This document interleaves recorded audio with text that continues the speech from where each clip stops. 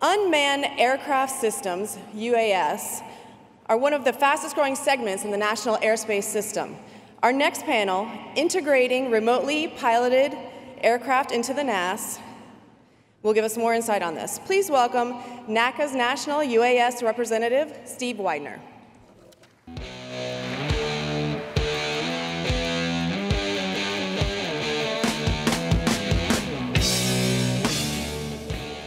Good morning.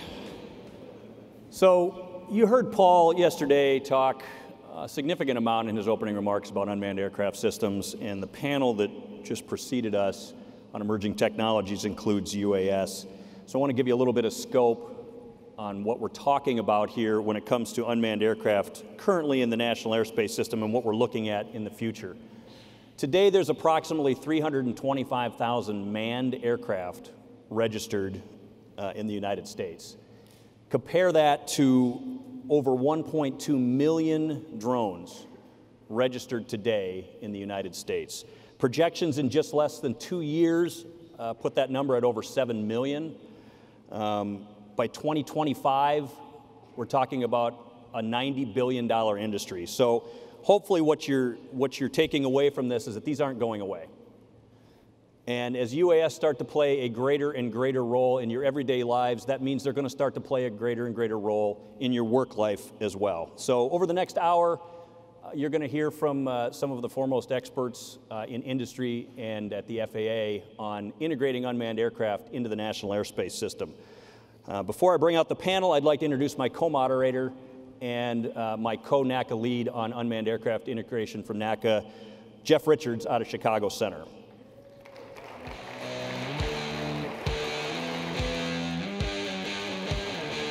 So those of you who know Jeff, he's one of the smartest guys I've ever met. But in addition to that, I know that wasn't supposed to be the funny line, but in addition to that, Jeff's also one of the funniest guys you'll ever meet. So if you get a chance to spend any time with Jeff, take it. You definitely won't regret that. All right, now let's bring up our panel. First, from Syracuse Tower, Air Traffic Controller and Staff Support Specialist, Sandra Gregoire.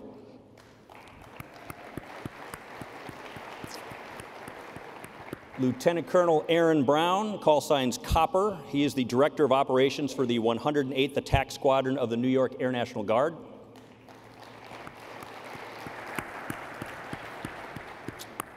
Dr. Parimal Kopardekar, and that's a mouthful, so we just call him PK. He is the Senior Technologist for Air Transportation Systems at NASA.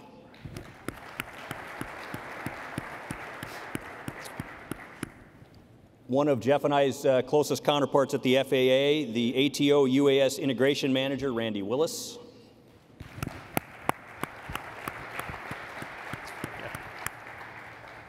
Dallas Brooks, who is the Sean Cassidy, who is the Director of Safety and Regulatory Affairs at Amazon Prime Air.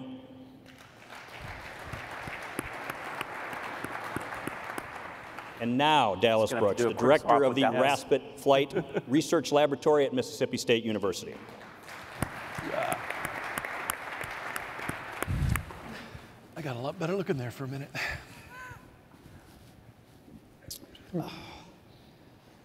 So Randy, I'm going to start with a question from you, but before I do, just give you a little background on Randy. This is a pretty smart panel here, and there's some pretty smart people in this room, but I'll arguably say that Randy has forgotten more about UAS than most of us in this room will ever know. He gave his first clearance to an unmanned aircraft in 1996 as a controller in the United States Navy, and so he brings over 2 decades of unmanned experience and integration to the stage here. So, Randy, from that standpoint, as from the FAA as a safety regulator, what can we expect to see over the next year or two concerning integration of UAS? All right, thanks, Steve, and thanks for inviting me in. This is my second time to be here, so really a good environment to be in to talk about a growing and industry, and growing is probably a bad word for it. It's certainly more than that. But I wanted to talk about some of the things that were taking place and really focus on the regulatory side of the house and the issues that we're addressing within FAA today. So there's a single chart that we put up to help kind of frame the discussion. The area on the left, you see, that's how we're doing business today, how we're putting aircraft in the air, how we're letting them to perform and do their jobs and functions. There's many, many ways to do that. We've been issuing certificates of authorization for almost 2 decades from the agency to do various things, initially with public aircraft operators, the DoD, Department of Homeland Security, et cetera. But that's actually greatly expanded over the last 5 to 6 years to include individual companies, startups, individuals, you name it. The new Part 107 rule, a little more than 2 years old now, has seen significant growth in the operations today. You mentioned the number of registrations that are in place. That's indicative of the operations that are taking place out there. There are many, many thousands of operations that are taking place today, every single day in our airspace. All those operations are informing or what we'll call enabling our rulemaking efforts that we have. A lot of the Part 107 pieces that require waivers in order to gain airspace access and do the functions that they want to do. And we're learning from them as they go through the process and they provide feedback to us to incorporate that and move that into our rulemaking activities. This is not an all-inclusive list of things and how we're going to move forward, nor is it probably the right order in which we'll be moving forward. So there's work going on in remote identification to enable operations beyond visual line of sight, operations over people, and then move on further down the line to doing segregated operations, no longer making them segregated, but making them integrated operations into our normal system that we have today. And typically in those discussions, we find ourselves in the larger airframe discussion for UAS to work in that area. And then ultimately some package delivery, and as touched on in the last panel briefly, the urban air mobility. Eventually we could be carrying people around and moving them that way. So obviously all of them would need rules and regulations to fly and operate under. And we've identified them and have them in there, and we are gaining, I'd say, the baseline knowledge to help understand and move them forward. Randy, as a follow-up, remote ID is extremely important to UAS integration. Can you give us a little background and a little information on why that is so integral? Yeah, I'll just talk real high level about it. So it's very important from our security partners, federal securities partners, have expressed interest and ability to have an opportunity to identify an aircraft operating in our NAS today. Currently that does not exist, and the remote ID piece is the discussion to enable that, to actually put potentially something on an aircraft to identify them in a certain way to certain folks. Okay, thanks. PK, over here. Yeah. If James Brown is the godfather of soul, you, sir, are the godfather of UTM. Get back. And I think everybody up here agrees. Yeah. So, question, I guess, would be what is UTM and why is it needed and how is it going to help controllers, basically, or the NAS in general? So Jeff, thank you for the question. I will make 2 comments before I get into the UTM. First of all, I really appreciate the collaboration we have with Jeff and Steve and the NATCA are all working with NASA on the UTMs. And second is I started studying air traffic controllers workload about 25 years ago when I was doing PhD. I did a lot of field studies at Cleveland Center, LA, Anchorage, New York, many locations. Ravenna was my favorite sector. Anybody here who operates Ravenna sector, sector 25. So we did a lot of field studies, and that time we realized that air traffic controllers workload is an interesting and complex problem. You can't overload air traffic controllers without additional either decision support tools or different way of managing vehicles. So what ended up happening is fast forward 20 years from then, and then as soon as the small UAS started to emerge, we realized that we can't use the same model for below 400 feet, particularly starting off with uncontrolled environment. So we created an environment where air traffic control systems has complete awareness of what's happening in the airspace, and they can issue directives and constraints, but not focus on giving clearances to this large number of vehicles. So it's a share and care environment. UTM essentially is a share and care environment where every operator connects in through digital exchanges and share the intent with each other and stay away from each other right from the planning stage. FAA and the controllers have awareness as needed on demand, and they can issue any directives or constraints, particularly to clear the airspace or certainly change the flows of in the airspace based on the security and safety issues. But primarily, it allows operators to exchange information about their areas of operations or trajectories with each other through prescribed, predefined data exchange protocols. And we divided up roles responsibilities such that there is a role for FAA and air traffic control system, UAS operator, and third-party entities who can provide the data and services such as flight planning, weather data, some surveillance and communication among each other. How close do you think we are? December? How close we are? How close are we to an actual ATM? Oh, UTM that's a great question. So UTM is, we divided up in 4 technical capability levels. First one was just studying the data exchange protocols and how operators will interact with each other under the regulatory authority of FAA. Second is to go beyond visual line of sight. So the technologies and the procedures needed to go beyond visual line of sight are different in the sense that you need to be able to track yourself so you know where you said you are going to be. And if there are any contingencies, you need to be able to inform the others and they can stay away from you. It's like defensive driving. So then the third one is presence of manned and unmanned. We just finished the field testing of that. And fourth one is focused on urban airspace, which has its own interesting complexities that we are going to study in terms of GPS degradation and such. But FAA and us have been working very closely along with a lot of operators and industry members. So this is a really good example of collaborative innovation. And the things that we studied and we identified, FAA is already implementing it. So a good example of that will be the LANs. I think there's a big booth outside. Randy was manning the booth before.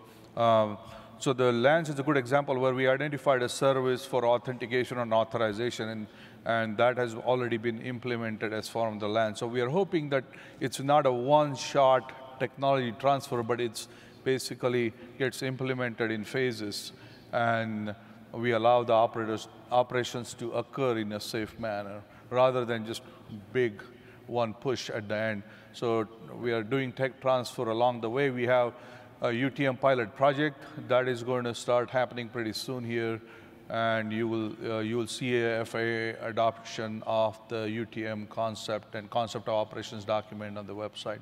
Perfect. Sean, I don't have a pop culture quip for you, although it would be easy. He's the Sean Cassidy. Right, yes, I know. So just to get it, so everyone understands what you actually bring to the table, you used to be the vice president at ALPA, and you also are on the DAC, or were on the DAC Work Group 2 lead. So I worked with you on that, from Work Group 2. That was great. You did a great job there. My question for you, can you explain the distinction between traditional air traffic control and emerging air traffic management functions in the context of low-altitude UAS operations, and how that 400 to 500 feet and under is going to affect our folks here? Sure. So first of all, thanks for the hospitality. This is kind of a homecoming because I've been to a lot of these events in the past. When I was with the Pilots Association working on next-gen stuff, when I tried to explain the whole concept, the core, the essence of what next-gen was, it was driving up the efficiency and the capacity of the air traffic system through the use of technologies, policies, and procedures.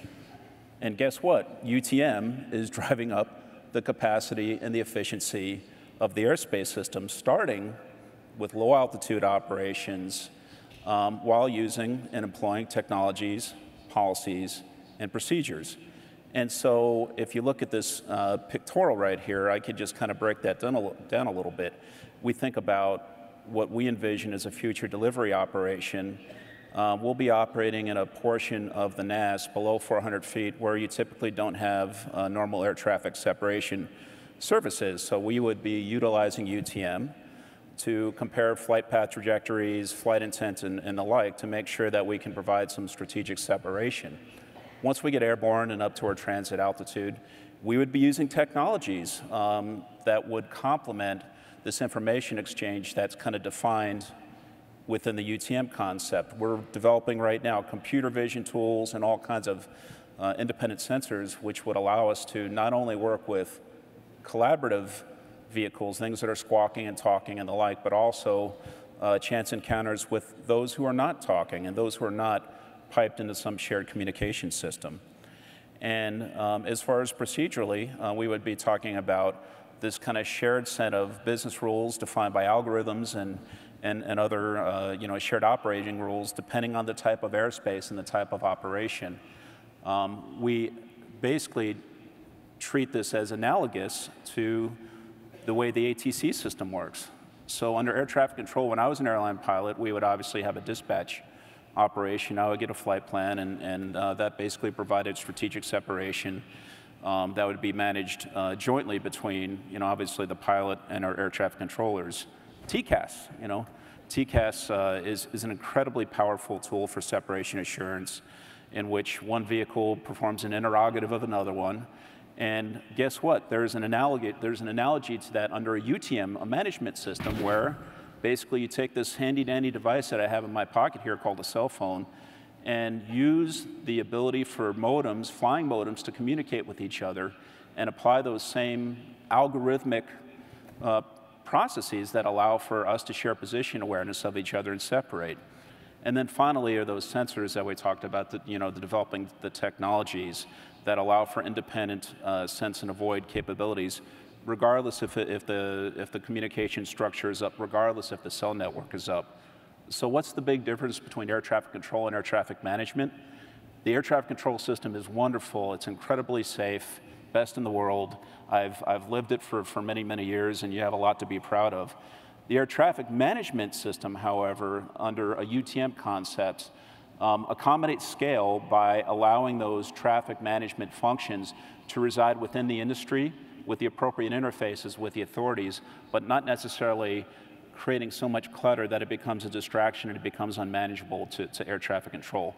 So it's basically kind of a new paradigm that uses new technologies, new communication techniques that's kind of indexed to those kind of growth rates that Steve was just talking about in the intro.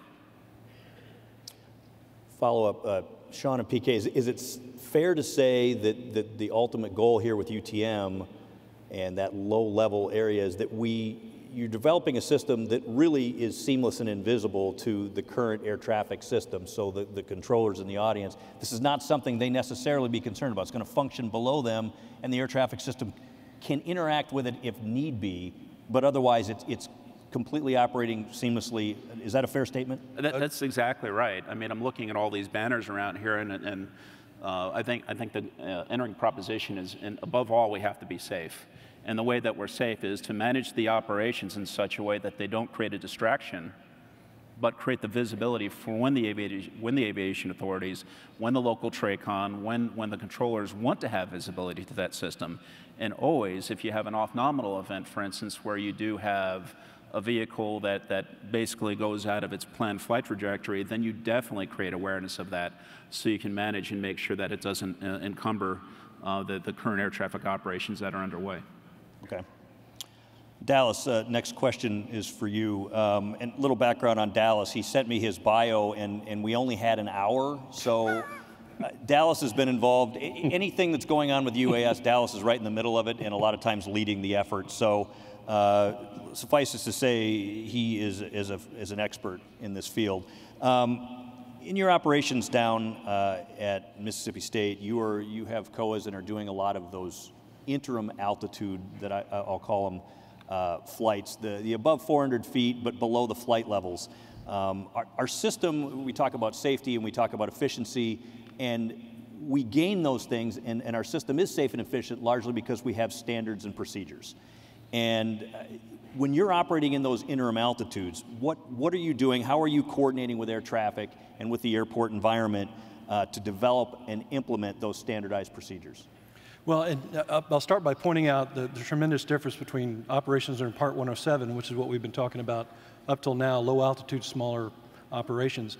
My Flight Research Laboratory, which has been, it's a 70-year-old institution, has been doing a lot of innovative aviation research for a very long time. We solely operate under Part 91. So while there are Part 107 operations at Mississippi State, they're handled by somebody else. I fly big airplanes, and I do so for very long periods of time. And so our program is structured very differently. Just so you guys know, I'm a former Air Force controller. I come from a family of controllers. Dad was Marine Corps and FAA. My mom was Navy until she had the audacity to get pregnant, and then they back in those days, they made you get out. But I actually had a chance to get together with some of my mates from Yokota Air Force Base that are still working with the FAA now. But that background, that aviation culture, I got my private pilot's license in 1986, is what we try to bring to the table on everything that we do at my laboratory. So when we approach an issue like coordination with air traffic controls from a very sound mindset, we take unmanned systems integration with a capital I, the integration piece. It's not we want you to accommodate us, we don't want you to bend over backwards, we don't want you to change any procedures. So first off, all my pilots have to be FAA qualified in manned aircraft. That's my rule. All of my maintainers are A&P mechanics. That's my rule. All of our coordination procedures are done at a very, very detailed level. We've got pages and pages of coordination procedures at specific airports. I've got a certification engineer that goes over the aircraft for airworthiness, and that engineer is a 30-year Bell Textron vet that's been doing this for a very long time. So the message I'm trying to get across here is everything we try to do with unmanned systems, we try to do it the same way we do manned aircraft, because we're flying big, heavy airplanes. We're flying anything from 185 pounds is our lightest one to our heaviest one's about 550 fully loaded, stays in the air for 12 hours, right? That's a substantial mass going at a fairly decent speed, so it needs to be treated like an aircraft. So getting to the crux of your question, when we sit down with an air traffic facility, ordinarily we're looking at about 80% of our operations are conducted off of Class C airfields. That always starts with a letter of agreement with the local airport manager. When it's Class D, we'll still do that letter of agreement, but we'll supplement that letter of agreement with a book of standard operating procedures, which then that air traffic control facility gets to go through with us and say, at our airport, here's what we want you to do. In some cases, they want us to fly the traffic pattern opposite turns, right, to be on the other side of the runway. Some cases, they want us to basically fly a SID that's custom made for UAS to get us out of the way when we're moving on to our eventual destination where we're testing and training. But we sit down and we have those conversations, and sometimes it takes months, but that's okay, right? Because by the time we're finished, every controller at that facility knows exactly what we're going to do, where our ground control station is going to be, how we're going to taxi, how we're going to make our radio calls. Once we depart, what they can expect. If something goes wrong with the airplane, how it's going to behave, where it's going to go, how long it's going to hold, and how it's going to land. All of those things are worked out in advance, and then we drill them. Because we're using military-grade systems at my lab, we get the chance to put in first, second, third level contingency management procedures right into the aircraft. They're extraordinarily predictable. Probably the best safety event of an unmanned aircraft is one that's properly programmed and properly maintained is excessively predictable. It's going to do exactly what you told it to do. So in those cases, we find that the trust that we build with controllers at our Class D facilities gets pretty high pretty fast, because it's always exactly the way we say it's going to be. And when they need us to deviate, they call it, and we've got a pilot managing that flight at all points, and we do exactly what they tell us to do. So in essence, it's another airplane in their pattern when we're in the pattern. And when we're not in the pattern, we're still making the calls to the appropriate radar approach control facility, the appropriate center, whom we also have letters of agreement with. There's a reason, you see this map behind you, we've got 6,000 square miles of COA airspace in Mississippi, and that's just been built out in the last 2 years. The big chunk to the northwest there, that's 5,000 miles that stretches across the Mississippi River.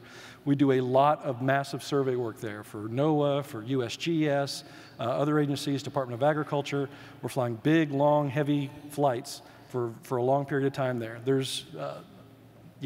So that's the Delta COA. You'll see that all those red circles are operating airports. Right? Two of those are Class D. One of them that you see X'd out is the one that we don't even fly near, because we felt the traffic density was going to be a little too interruptive to operations in that area. But you'll also see the orange dotted lines. Those are the return routes to the various airports if we have an issue and we need to come back and land, or if we lose comms, here's what's going to happen. All of this is predefined. And you're always going to go to the closest place, and you're going to do that in a way that avoids other traffic and in a way that avoids other airports. So as you see, we spent years, literally, and in any given facility, we spend months working out what these details will look like, and we hand in glove with controllers the whole step of the way. And we have had 0 issues, absolutely 0. So taking that aviation mindset, that aviation culture, bringing our approach, which is we're going to behave like any other airplane you work with, and if anything looks different, we'll fix it, makes it a pretty smooth and seamless transition for Part 91 operations to any air traffic control facility that we work with. Okay, thanks, Dallas. Sandy, you're up. Right. To bring a little perspective, you're a staff specialist at Syracuse, and you maintain currency in the operation, right? But most of your duties, or a lot of your duties, have to do with dealing with the Air National Guard and the rules and allowing them to fly. So what are some of the main differences working unmanned versus manned aircraft at Syracuse? Well, first I wanted to say thanks for having me. I feel very honored to be part of this panel. Almost not quite qualified to be on stage with people that have such grand experience. I've been at the controller at Syracuse for 9 years, but it's been an amazing experience. So surprisingly, working in MQ-9 is pretty much like working any other airplane. It's pretty simple when it comes down to it. We talk to the pilot when he's on the ground, we give him a clearance. We give him a taxi clearance and we give him a takeoff clearance. What becomes challenging is when we have to start using the rules that we have in place and rules that we don't quite have in place yet, and some regulations that the FAA has given us in order to allow them to operate safely in the NAS. One of those things is, obviously there's not a pilot on board, so they need to abide by CFR 91-113, and they've determined that using a chase plane will be one of those ways in which we can safely operate the MQ-9 in and out of a Class Charlie. So we have a chase plane that departs every morning. It hangs out, waits for the MQ-9 to taxi out, and then he meets up and brings him out to a restricted area where the MQ-9 can climb up into Class A airspace. As you may or may not know, the MQ-9 is allowed to fly in Class A airspace without a chase plane. However, the chase plane that we utilize at Syracuse doesn't feel comfortable climbing all the way up to flight levels, so they can only climb up to about 10,000 feet. So in order to get the MQ-9 out to the flight levels they need to be, they need to travel about 35 miles northwest of Syracuse, so the chase plane follows them. Now the challenge comes in that the MQ-9 needs to be on an IFR flight plan, where the chase plane has to be on a VFR flight plan. So now we have an IFR aircraft that needs to maintain VMC conditions, which, as you know, in Syracuse, you know, it's super sunny there all the time. So sometimes that requires the MQ-9 to be at lower altitudes where they'd be more likely to encounter VFR non-squawking, non-talking aircraft. That also puts them in an area where they might come in contact with clouds. They have to stay below the clouds, so those are not depicted on a scope. So they are going to be requesting vectors around clouds that we can't see. So that becomes challenging for the controllers in the radar room. Now, they go out every day, Monday through Thursday usually. There's 2 or 3 of them that go out, transition out to the restricted area to get out to do their missions. Once we get them out to the restricted area, they climb and they talk to Boston Center. The way in which we interact with Boston Center is going to be changing here shortly, but currently, right now, Syracuse doesn't interact with Boston Center too much. That would be strictly between the pilots and Boston Center. So now when they come back, they exit the restricted area and they want to come back into land. Now this is where we also run into, we have an IFR aircraft that needs an approach clearance. There's not equipment on board an MQ-9 that has the ability to fly an ILS approach or an RNAV approach. They are also restricted from flying a visual approach. So we had to come up with some workarounds for that, and what we've done works. So now we've transitioned He's gone out to restricted area, he's come back, and now we're transitioning to the tower. So now there's some challenges that are present in the tower environment as well. The MQ-9 can't follow anybody, and they are not allowed to maintain visual separation. So that requires the controllers to provide the wake turbulence separation for them as well. So they'll come in, they'll let us know whether they want to make a full stop, whether they're going to stay in the pattern. And once they stay in the pattern, that's when we're integrating them in fully with the airlines. At this point, this is where the chase plane usually breaks off. They will come in and land, and the visual observer duties of the chase plane transitions to a ground observer who is parked in a truck on the south side of our airfield, which is on the Air National Guard base, and they now are becoming the visual observer and letting the pilot know if there's anything amiss. So once they're in the pattern, they're like working any other VFR aircraft in the pattern. You can extend them upwind, you can extend them downwind, you can give them a short approach. They're very good pilots. They know their stuff. They're very accommodating, and it works. We get questions by other pilots saying, "What is that thing?" You know, they want to know what it is. They're curious. When they do pattern work at night, the most common comment we get across the frequency is, "Hey, check your landing light. Check your landing light." Because an MQ-9 doesn't have a landing light. They don't need one. Where the landing light would be is basically for their night vision. So, you know, we have the red light and the green light, but there's no landing light for them. So, you know, that's interesting to hear that come across the frequency as well. And then the last thing that I think probably was the most shocking, or that the controllers had to get used to the most, was the taxi speed of the MQ-9. So on the taxiways, the MQ-9 can only taxi 10 knots, and on landing and on the runway, it can only go 25 knots, which, as all of you know, is super slow.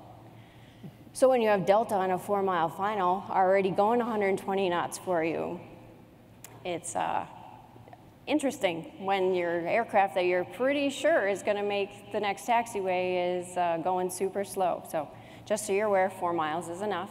It's plenty of room. But that's where we had to basically adjust on how we worked the aircraft. So it's been interesting, it's been challenging, but honestly, for the most part, once those few hurdles were worked out, it's basically like working any other aircraft, and it's working. Thank you. So, Copper, so at Syracuse 2 years ago, the Guard moved their operation. They're becoming the first FAA-controlled civilian airport where we have integrated unmanned aircraft in with manned aircraft. You have extensive experience as a fighter pilot, manned fighter pilot, and now you've transitioned over to flying the MQ-9. From your perspective, what's the difference, or is there a lot of difference in how you operate as an unmanned pilot versus a manned pilot? I spent 8 years of my career flying T-38s and F-16s, and then went kicking and screaming to MQ-9s, almost 8 years now. The difference is pretty stark. Whereas I was surrounded by a canopy and could see in every direction, now I'm put in a metal box and I'm given a TV screen with a fixed width of about 30 degrees. There is the movable sensor ball on the bottom of the aircraft, which can go 360 degrees around, but it's also blocked by the fuselage, so looking up is restricted.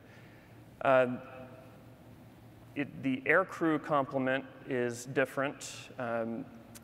There are 2 people in the aircraft, but the other one is not a pilot.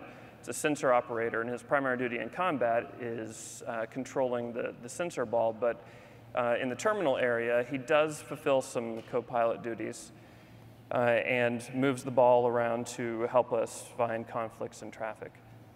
I did bring a video to help give you guys an idea of what it looks like from our perspective, just to set that up. First of all, most people are surprised at how large the aircraft is. It's 66-foot wingspan, 11,000 pounds, and we cruise around 120 indicated. And in combat, we're airborne for nearly 20 hours. In Syracuse, it's more like 12. The terminal area is just a very small part of our mission. We get above in the flight levels and we do our training. You're going to see 2 cameras. We keep 2 different sources on both the pilot station and the sensor operator station. We have 2 fixed cameras, an infrared and a TV, and then the sensor ball can be switched between day TV and infrared as well. So you'll see both those cameras simultaneously.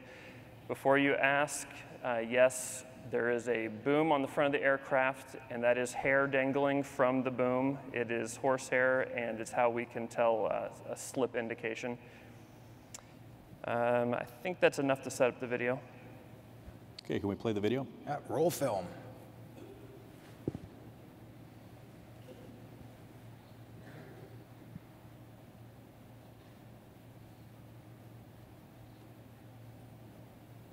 ATKS 01, tower, runway 33, wind 080 at 6, clear for takeoff. Clear for takeoff, runway 33, ATKS 01.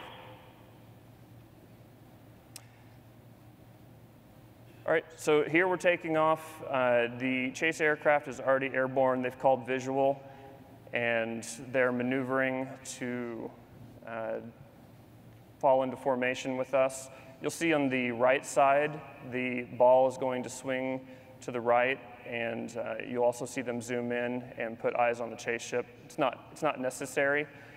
Our side screens have all sorts of situational awareness tools. One of them is called Zeus, where we have every single air traffic control hit just like a controller. There's just a little bit of latency there. This is where we've climbed in the restricted area. The ball is swung backwards as a precaution because we're in the clouds. It's not good when your camera ices up. You can see the training missile, and we're talking to Boston Center, getting cleared from the restricted area into one of the ATKS. And then this is 10 hours later on the RTB. We've descended in the restricted area. Pilot is, he's listened to ATIS. He's contacting Syracuse approach. We are using that Zeus SA tool to see, oh, can you pause the video now?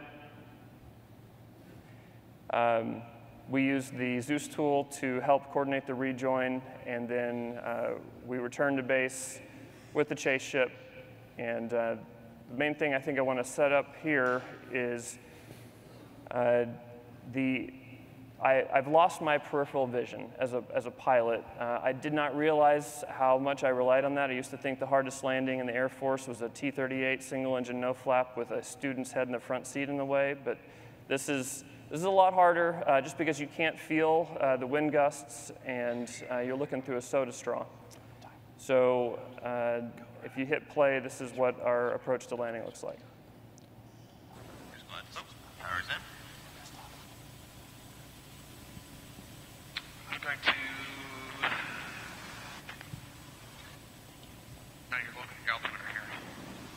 100, 90, 80, 70, 60, 50, continue, 40, 30, 25, 20, 15, 10, 5, 4. That's the sensor operator calling out heights from our laser altimeter. And like Sandy was saying, there's very often a airliner sitting there on the taxiway, and Syracuse Tower will say, hey, I can get you guys airborne before the MQ-9, and they're like, no, we need to do some more checks. We're going to sit here and wait. And they like to comment on our landings, but I do have to give a shout out to Sandy because inevitably someone will go, is that one of them unmanned drones? And damn it, I'm a man and I'm flying it. And Tower almost always corrects them and say they prefer to be called remotely piloted, and that's an MQ-9 Reaper. So thanks for that. Okay. Thanks, Copper. Unfortunately, Dallas had to take off. He's his busy schedule. He had a flight to catch, so the panel wasn't so boring for him that he got up and walked out. That was what was going on. I thought maybe you needed a breath mint. So PK, the next big thing being talked about in the world of UAS is urban air mobility, UAM. Can you give us a brief explanation of how UAM works and how you see it impacting the NAS? It's a great question. We don't have all the answers, but well, it's a good question because you wrote it. But yes, but urban air mobility is supposed to basically increase the convenience of commute in urban airspace, so that you can reduce your traffic congestion on the road and reduce your unproductive time by flying through the urban airspace. So that's sort of the hypothesis and the promise. There are a number of things that need to happen to get there. Of course, battery, distributed electric propulsion type aircraft, and some aircraft have been postulated to be autonomous, so certification of those, and then airspace operations and how it will fit with the conventional air traffic management and without overloading the air traffic control system as we know. So if it's operating under, one thought about that is if it's operating under uncontrolled airspace, then it could use the same principles we talked about in the UTM, where it's interoperable through the data exchanges and staying away from each other through collaboration and share and care type of environment. The question becomes, when it goes into the controlled airspace, how do we manage that? Do we have a corridor? Do we have ways to keep them separate from the manned aircraft, or the manned aircraft separate from them, or both? Particularly in case of contingencies, we have seen this interesting effects when emergencies, off-nominal conditions and contingencies occur, like the bird strike example we saw in New York and a few others. How do we manage these contingencies without overloading the current system and air traffic controllers' workload? So this still is a research, in our opinion. We are still working on it. We would like to take advantage of as much development that's happening in UTM, but at the same time, we recognize that these vehicles will go below 400 feet and interplay with the small UAS, and they will operate, when they get closer to the airports, they will operate and interplay with the manned aviation as we know today. So there is going to be a interesting interoperability consideration, particularly in the case of off-nominal conditions and contingencies, how best we can manage those. That's been still a matter of studying and research. Thank you. All right, this next question, I just want to pose it to the whole panel. Sandy earlier used the word workarounds, and I think most controllers are familiar with the word workaround. It actually ought to be defined in the 7110, I think. We all have workarounds that we do to accommodate systems, requests. In your particular areas of UAS, what workarounds have you had to implement to operate? Sandy, you talked a little bit about it, so Randy, I'm gonna kick this to start with you. From the regulatory standpoint, I don't know that we're calling them workarounds, but what do you see as some accommodations or workarounds that we've had to do at the FAA in order to enable flight? Literally hundreds. I'll say from the earlier years, I'll call it 2008 timeframe, where a lot of the authorizations were being granted. I mean, we finally reached and passed 1,000 at that point for the year, and what we've seen was on every single one of them, coordination and understanding and input from the air traffic facility was absolutely vital. They know the airspace the best. They know all the procedures associated with it, traffic flows associated with it. Us at headquarters process and the application did not have that information, so we had to go to them and ask for them. And what happened is, because of some of the limitations that unmanned aircraft have, capabilities, equipage, et cetera, we've been able to accommodate them to fly in their particular airspace and what they've requested to do. So we found a lot of things that we had to do. So a lot of the regulatory requirements for communications, equipage, and all that stuff actually had to be either waived or bypassed, or put some kind of a workaround, I'll use your word, in place to do that. Some is done through communications through a telephone, start and stop times. So I would say from my perspective, in the last 10 years, we've seen a lot of those implementation of those workarounds actually start to disappear. And a lot of that's been the facilities' awareness and understanding of the aircraft capabilities and their inability to do certain things.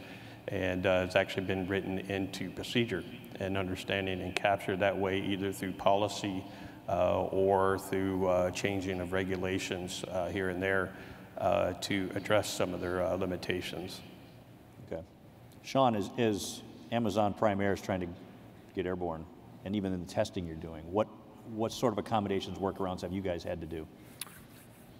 So just to be clear, by workaround, we're not talking about something that gives us a pass on required minimum levels of safety. So by workarounds, we're looking at trying to figure out a way to get through a process that was never referenced to unmanned systems in the first place. And it's something that Randy and me and Steve and Copper are working on right now through rulemaking committees and advisory groups and everything else. And let me give you a good example of that. Right now, as we speak, we're meeting with FAA through aircraft cert, through flight standards, through the Policy and Innovation Office, through ATO, and we're looking at all those different rule sets that a current air carrier operation would have to comply to in order to perform some kind of an operation. And there's certain rule sets which clearly don't apply. Supplemental oxygen, the requirement that a pilot under Part 61 license learn how to side slip to land and other things. And yet those are requirements which are kind of defined within the rule sets. So what we're doing right now is looking to establish the means by which we can economize in the process and demonstrate that we can meet the intent of those rules that do define the required safety levels without having to get caught up in the bureaucracy and some of the more granular kind of Byzantine stuff, which clearly don't apply. And that's kind of what we're doing right now also through the Access into Controlled Airspace Rulemaking Committee that we're all involved with is looking at the current rule sets, looking at those instances where air traffic controllers, you're looking at your .65 controller's manual, and there's clearly a lot of divergent places where a lot of the UAS do not conform or behave in ways that you would expect most manned aircraft to, and devising policies and procedures which would create an accommodation for that, but again, while meeting minimum safety levels. Okay, so this is decades of FARs essentially that have been designed for manned flight, and we're trying to fit a square peg into a round hole in a way, and we're trying to make that work, is really what we're talking about here overall. Is that right? Yeah, I mean, you look at all the rules out there, and they're written for a very good reason. I mean, because all of those probably came as a consequence of some event that happened, and to meet a required level of safety. I think that as we move towards understanding and really getting back to the intent of the authors that are defined in the preambles to the rules, and understanding what the real purpose of the rule is, that kind of helps us to work in partnership with FAA and others to create an alternate pathway, but that again maintains a safety level, but is different. I mean, 91.113, right-of-way rules, and within that you have the operator has to exercise vigilance for see and avoid. There's nothing that implies electronic means of compliance to that, and yet, look at all these systems that are being developed right now. Hopefully there'll be something in the future that allows for a means of compliance with a system that demonstrates the same kind of performance and responsibilities that I would have to perform as a pilot in command, in a manned flight deck. PK, from NASA's perspective, what are you seeing in this area? In the shortcuts? Workarounds, accommodations, whatever you want to call them, in order to be able to conduct research and things like that. Well, I think most of our studies, instead of calling workaround, I'll say a lot of good lessons learned, which has implications on how you let them fly. For example, when we were doing tests in Reno is 5,080 feet, and when it was a hot day, 98 degrees, and there was headwind. Some folks thought their vehicle and the battery is able to go past beyond visual line of sight, but when the density altitude gets impacted with such conditions, and all of a sudden you see a very significant change in the level of performance. So I think part of the workaround is to understand, given that you can't really operate vehicle in those conditions, you really need to understand the environmental conditions, the altitude, the density altitude implications, the temperature, and the impact on the battery life so that you can modulate that. The other thing that I will tell you, a very interesting example of it's all about safety kind of situation where you have to expect the unexpected, and there is no workaround for expecting and maintaining the highest level of safety in that sense. When we were doing tests in one of the test sites, even though we had said that we were going to do the test, please don't come there, we had sort of all those notifications.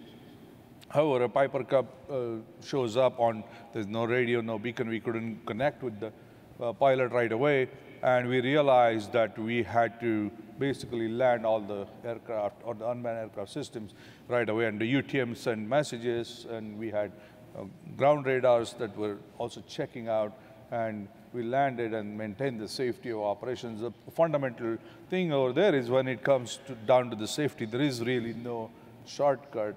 You really had to be very well prepared to accept these kind of unexpected situations and maintain the safety. Particularly as you go beyond visual line of sight, you have no choice because you can't see the aircraft, you can't see the other drones, so you really need to have a very foolproof system that allows us to do that. And what were one or two big workarounds that you guys had to come up with at Syracuse?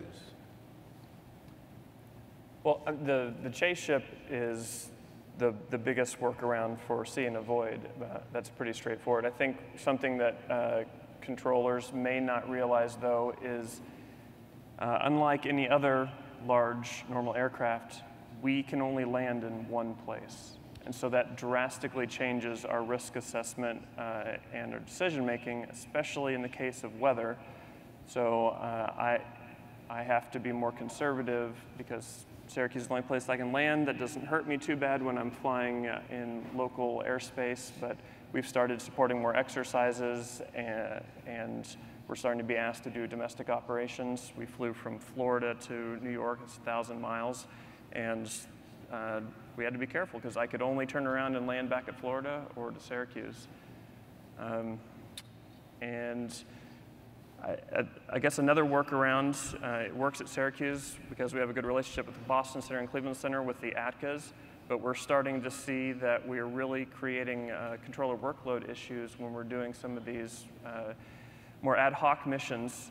Everyone in the national airspace above 180 is trying to get somewhere, point A to point B, as fast as possible and efficiently.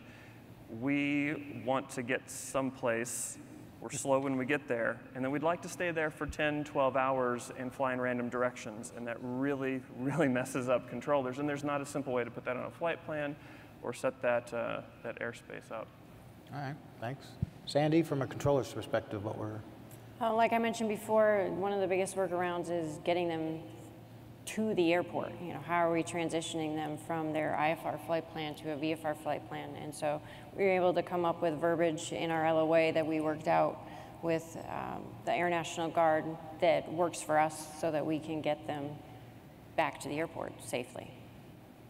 All right. So we talked about workarounds. What do you guys think are the biggest barriers to integration?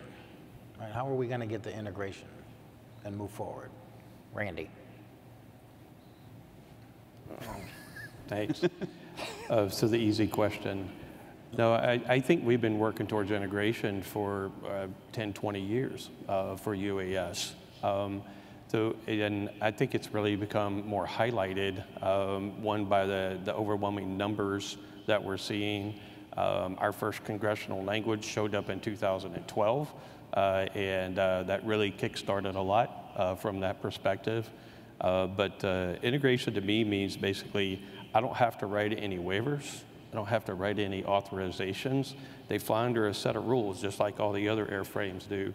And then occasionally, if they need something special, then they can come back to the FAA and ask for a waiver from existing rule set. So integration to me basically means the maturation of rules and our current policies that we have. You know, if you, a short history lesson, our current order that we have, the 7200.23, that took 8 years to get to fruition, to come to where it should actually be an order. We worked on notices that changed every 6 to 12 months for 7 years because the industry and policies and things changed so rapidly, we were unable to keep up with it. So integration to me means they're operating just like any other airframe out there, and I'll just call it seamless if that's an appropriate word. I think one of the biggest workarounds towards integration really was the development of the USAFMs and the utilization of LANs. I mean, that saved your office tons of man hours. Yeah, I agree. I think LANs is a great capability that was put in place, taking the human out of a manual processing and authorization business and creating the parameters and doing it electronically.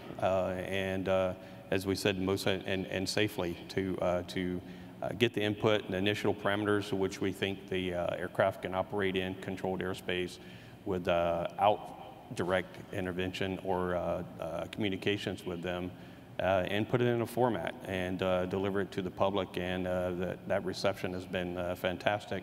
Almost 50,000 approvals coming up through utilizing LANs to access controlled airspace. I think the reception has been quite well from the public. Sean, other than FAA bureaucracy, where are we at moving toward? What's another barrier towards integration? Can I call my lifeline and ask? Yeah, sure. You get a lifeline. Well, first of all, let me say something positive to kind of kick the comments off. FAA has been great to work with, and I'm not just saying that to make Randy feel nice, but we do a lot of very kind of out of the box work and working groups, and something I need to continue to remind my team that the FAA is not this monolithic agency that just has this kind of one unanimity of views. There's a lot of very forward-leaning people, and there's also bureaucrats as well. So, the previous administrator had this lovely term. It was called regulation at the speed of innovation. And then the next interim acting administrator had, says FAA is open for business in the context of these programs that are getting started up. I think that's all positive that they're kind of setting that kind of mindset for that. But the challenge we have right now, let me give you a really good example under the regulation at the pace of innovation.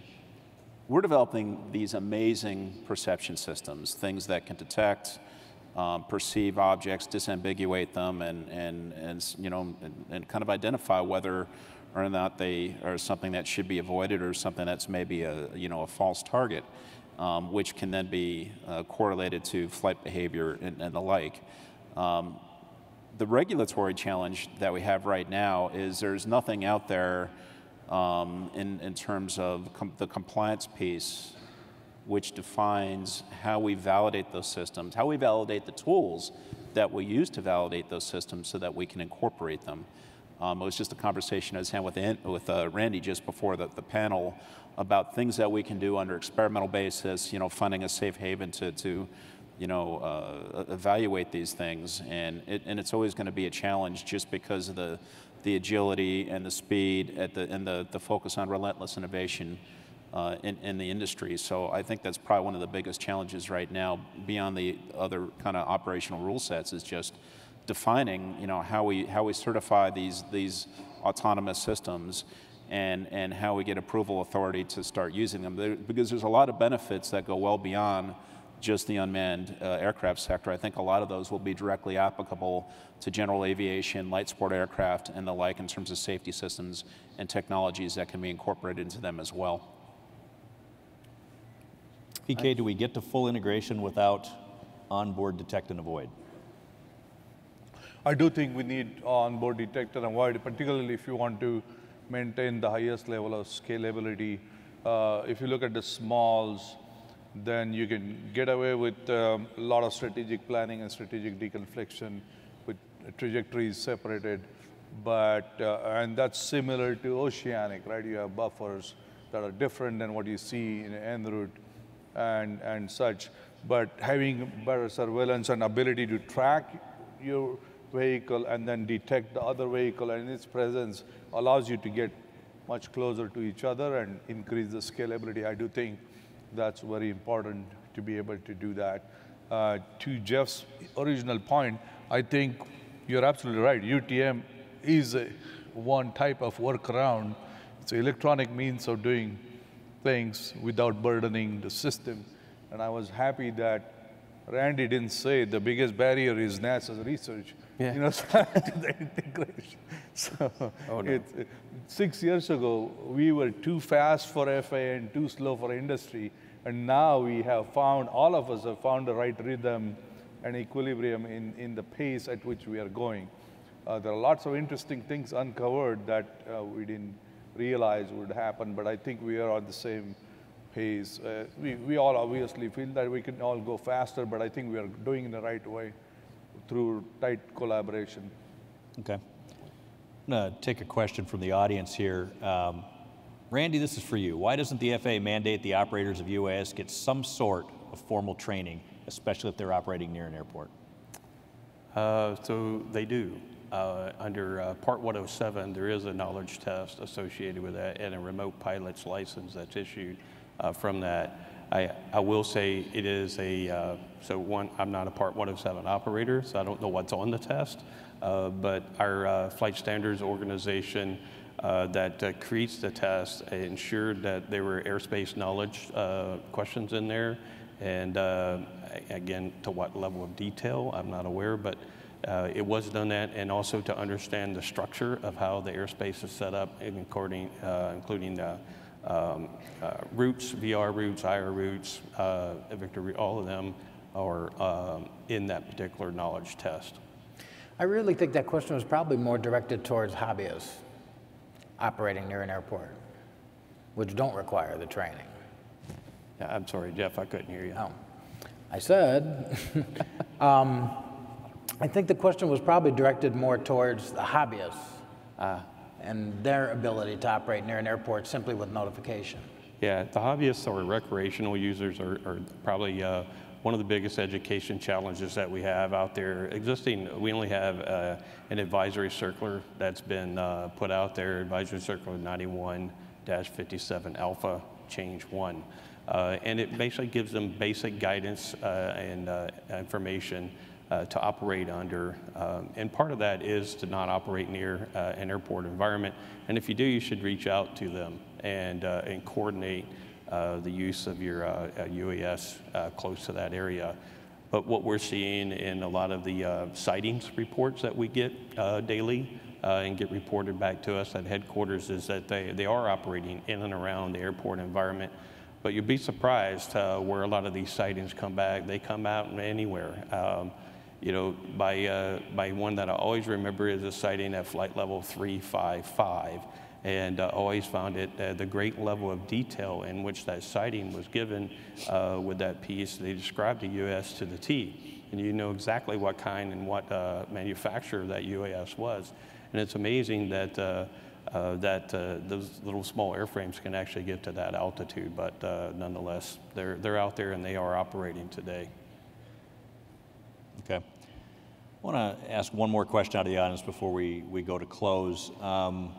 I'm going to abbreviate the top question there, but are there plans to make ADS-B equipment required on drones so that pilot could see them on TCAS? So there's a lot of discussion concerning ADS-B usage and how it can benefit. And it's kind of broken up in a couple areas. So the larger airframes that will receive traditional air traffic services, following a high-fire flight plan, we see that a capability and an installation on those type aircraft. But for the smaller ones, we're talking anything from 3 pounds to a couple 100 pounds, maybe up to 500 pounds.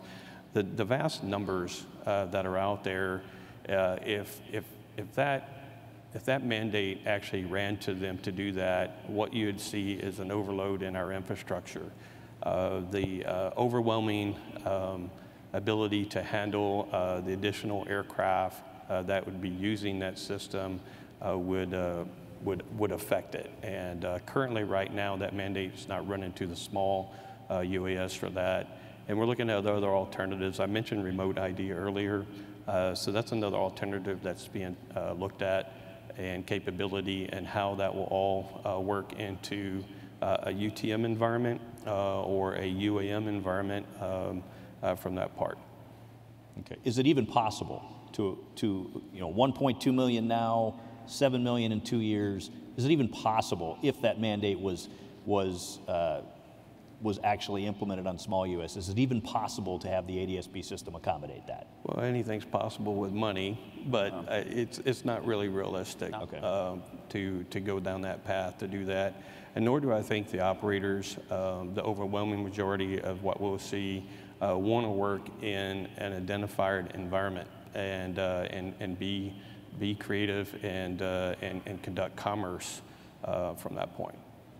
You know, I've flown out of plenty airports in dense operating areas. I remember, like, every time I took off from Burbank, I would take a right turn and I would get an automatic traffic advisory from all the traffic coming out of LA and departing. I think that's the last thing that pilots or controllers will want to see, would just be this sea of potential conflicts. And I think that's kind of, just a very practical reason you probably wouldn't want that. But the other thing is, there's already operating areas in dense Class B where they're already reaching saturation points with the current, with the current ADS requirements. And so it's for that reason, especially with low altitude operations, that we're looking for an alternate to ADS that would provide that electronic conspicuity through remote ID and tracking, and would still provide interfaces to ATC as well, because we would deem the air traffic control authority to be one of those modules that would plug into UTM that would have near real-time awareness of the operations that were happening. So it's still meeting the intent of the safety of the operation, but just doing it through a different technical means. Okay. We've got about 5 minutes left, so we got one more question. First, I'm going to start with you, Sean. I love Amazon Prime. I can't wait for Amazon Prime Air. When am I going to be able to get my packages delivered via Amazon Prime Air? Boy, if I knew that answer, I'd have a condo in Aspen right now with a jet in the driveway. Well, if you don't know, Sean, yeah, then we are very careful not to make any specific timeline projections. I will say that there's a lot of great things that are happening. We're currently doing a lot of test operations right now. A lot of flying both here and overseas. Just got announced that there's a program overseas that's kind of applying the European version of USpace that'll take place in 2019. And so I think it's just looking for that perfect kind of point where you get the regulatory kind of package lined up with our own internal VARs for the safety requirements, because we will not deliver our first package until we're absolutely convinced that we can do so safely. Otherwise, we don't do it. All right, 30 seconds from each of you. Predictions. Where are we going to be with UAS integration in 5 years? Sean. I think that we're going to have a lot more kind of normalized, kind of more routine integrated operations. I still think that they'll be a little bit smaller scale than a lot of people envision in terms of the overall density of the operations, especially in your urban areas. Okay, Randy. Yeah, that's a good point, what Sean makes. I foresee it that way with that piece, but I will go behind the scenes level a little bit. So you'll see less paperwork come into your facilities, less coordination needed for these activities to take place, and more mature policy and guidance out there to help you provide a service to them. PK. Yeah, I think we will see the UTM research being implemented in some fashion, the products of the research through FAA's UPP UTM pilot project, and we're hoping that the operations will be supported somewhere by the UTM construct, and the environment will allow you to operate and interoperate with the ATM. Okay. Copper, where do you see us?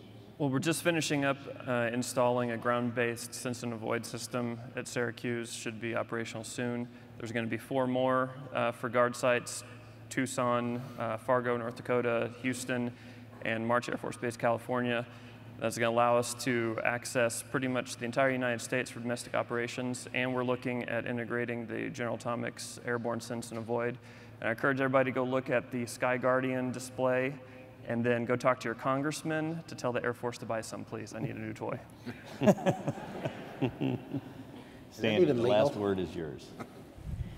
I think that what we're doing at Syracuse is going to be just done across the NAS as normal operations. I think that what we're doing at Syracuse is just going to become normal operations throughout the NAS, and it's going to be exciting. So going forward, I would say if your facility is requested to fly and integrate with these MQ-9s, communication is number one.